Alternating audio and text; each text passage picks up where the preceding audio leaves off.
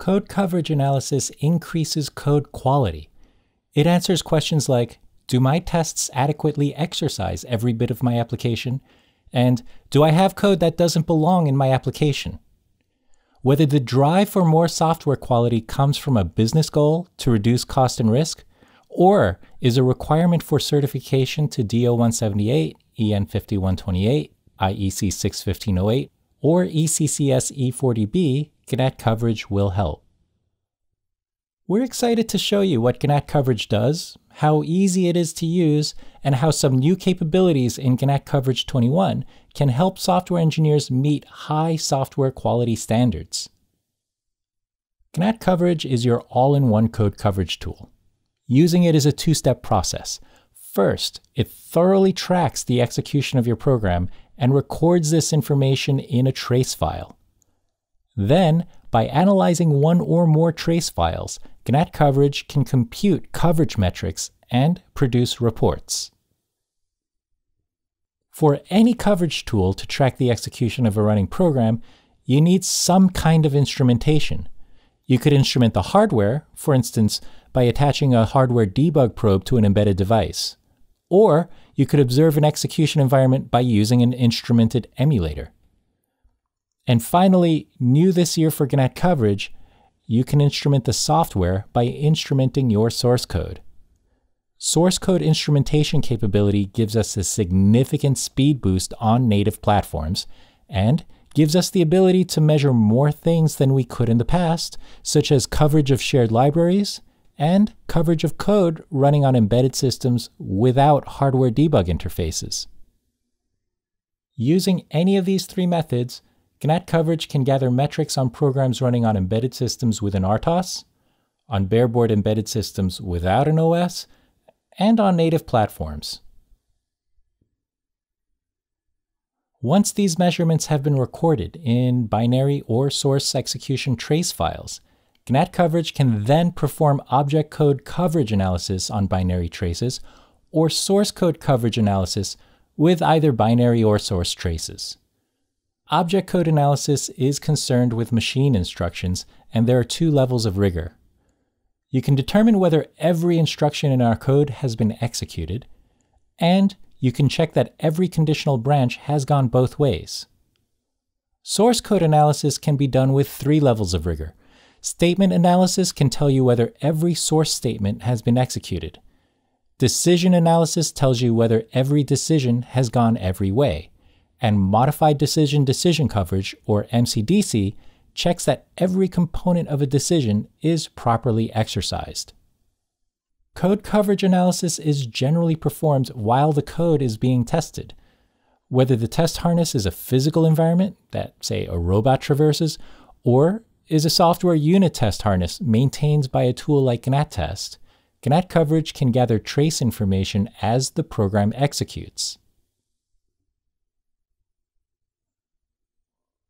Recording an execution trace is easy to do from GNAT Studio. Here, we have a unit test harness for a PowerPC bare metal application. In the GNATtest common project file, we need to make sure that the target and runtime attributes are set correctly for our embedded target. Then, in the test driver project file, we'll set the coverage levels. Next, we'll build the program using analyze, coverage, GNATcoverage, build, main file. The compilation options -f preserve control flow and -f dump SCOs are necessary for coverage analysis, and they're automatically set for us. Now we have a cross-compiled test runner executable. We can use GNATcoverage to run our tests and collect trace information by going to Analyze, Coverage, GNATcoverage, Run, Main file. Under the hood, an emulator is launched. Our application module is loaded and invoked, and the emulator records the execution trace of our code as the test harness exercises it. And then finally, we'll use that trace file to generate a report with Analyze, Coverage, GNATcoverage, Generate Report, Main file. The report pops up in the GNAT Studio interface, and anything that is not covered is flagged and visible. Using the tool via the command line is also possible. Here, we have a testing campaign for an ARM Cortex-M series microcontroller target in STM32F4. Last time, we adjusted our project file to set the hardware target, the runtime, and coverage levels. It's also possible to not change your project files at all and provide the options on the command line. First, we cross-compile our executable using GPR build, making sure to specify the target, the runtime, and our compilation flags. Then, we can type GNATcov run with the desired coverage level, project file, and executable to launch our program under the emulator. An invocation of GNATcov coverage follows, with options to control the coverage analysis and report type. An annotated version of your source code can be produced with information from the coverage analysis. GNATcoverage can perform object-level and source-level coverage on embedded platforms using a probe or using an emulator. But what about native platforms? What about embedded hardware without a probe interface? Well, in the past, we used an instrumented execution environment based on Valgrind or Dynamo RIO on native platforms. This worked, but it had several drawbacks. Shared libraries were unsupported because it was impossible to reconstruct the relationship between binary trace data and source code locations for dynamically linked libraries. Furthermore, binary trace information gets to be very large, and when examining long-running applications, storing and analyzing such large amounts of information was infeasible. And finally, running instruction by instruction underneath Valgrind or Dynamo RIO incurs a large performance penalty. As for examining code on hardware without a probe, we simply had no solution. GNATcoverage 21 includes a new source instrumentation capability that addresses many of the drawbacks we just mentioned. The only caveat is that this method measures code that's different compared to what you would ship, but there are many advantages. Because instrumenting the source code allows us to work at the same level of abstraction as the code being examined, we get to record more precise coverage information. It also makes it possible to analyze code in shared libraries, since source-based instrumentation is unaffected by how your executable was linked. Rather than incurring a performance penalty as much as 40 times when using Valgrind or Dynamo RIO, we have measured around 1.8 times. The size of source-based execution traces is constant, regardless of how long your program runs for or how many statements or decisions are satisfied, which makes examination of long-running programs feasible.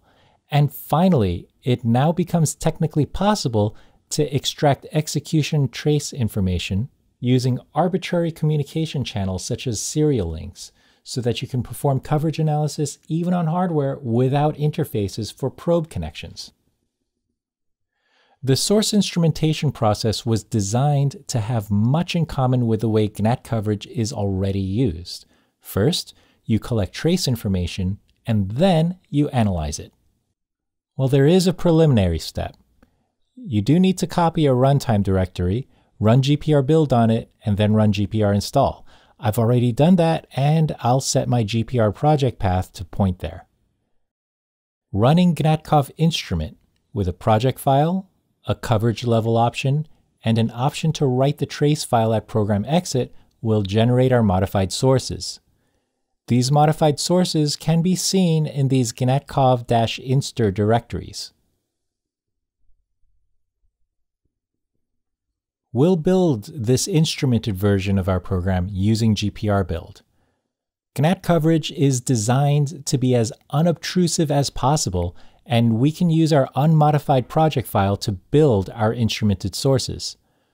We'll add options to GPR build to use modified sources in those GNATcov-inster directories, and to make all our projects with that local runtime directory, the one that we set our GPR project path to, so that our modified sources have access to the instrumentation runtime. And finally, execute the program to produce trace information. So now our trace information has been recorded into a file. The rest of the workflow is the same, using GNATcoverage with our project file, a coverage level option, a reporting method, and our trace file. We produce a coverage report based on the trace information from our testing run.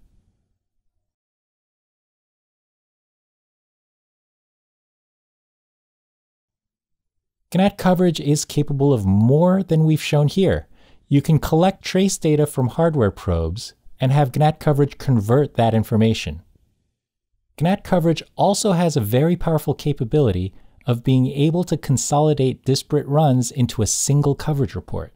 So, if your code under interest is exercised in different ways by different executables, or you need to run your program multiple times with different inputs to gain full coverage, GNATcoverage can take multiple trace files and report how well your common units of interest have been covered. On our roadmap, we're exploring some additional mechanisms to specify exemption regions. Exemption regions are places where we tell the tools that it's okay for coverage to be incomplete. Currently, we use pragmas and sources, which are intrusive in some cases.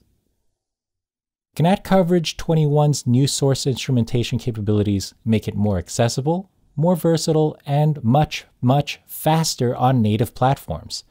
It's our hope that you will use this tool to improve your software quality everywhere.